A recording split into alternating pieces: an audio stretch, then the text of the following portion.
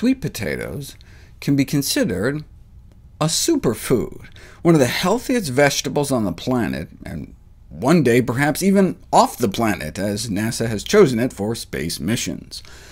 One of the healthiest and cheapest. The study aimed to identify which vegetables provided the most nutrients per dollar. If you look at a graph of affordability versus nutrition, you can see that the healthiest foods, like dark green leafy vegetables, may also be among the cheapest, and the highest nutrient-rich food scores per dollar were obtained for sweet potatoes. They're not just packed with nutrition, but may have special cancer-fighting properties. In 1931, a unique protein was discovered in sweet potatoes.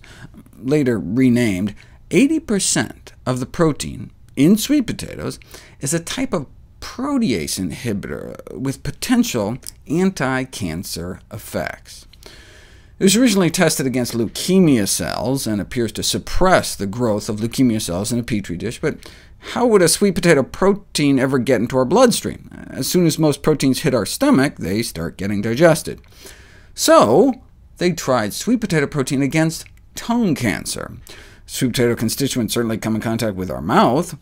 Tongue cancer is often treated with chemo. However, most of the chemo drugs for tongue cancer have great aversive side effects, so it is indispensable for us to find other therapeutic strategies.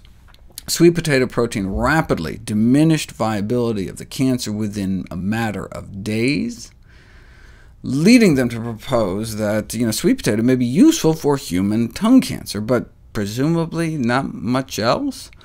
Remarkably, though, this class of proteins doesn't just survive digestion, but may be absorbed into the bloodstream intact, and at least 2 of the 9 women with advanced cervical cancer they tried giving it to.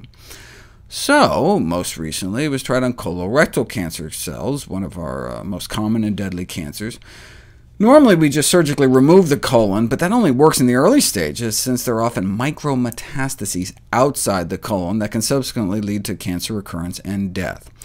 And so we've started searching for anti-metastatic agents. And not only does sweet potato protein slow down the growth of colon cancer cells, but decreases cancer cell migration and invasion. Though sweet potato consumption has been associated with lower gallbladder cancer rates, it's never been directly put to the test. But what's the downside?